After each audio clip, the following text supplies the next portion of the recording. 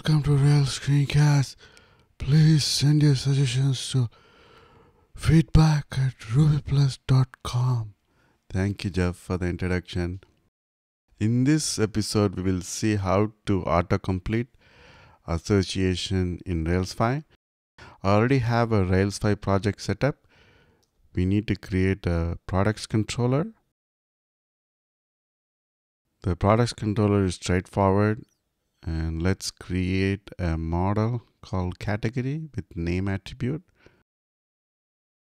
We also need to create a product model with name, price, and category foreign key. Foreign key is set to true in the migration. Now we can run the migration. Now we can see the index for category ID and also the foreign key is integer category ID in products table. Let's copy some sample data to seed the database. To watch the entire video, go to rubyplus.com, click on Screencasts, and click on the episode link to download the video or watch the entire video.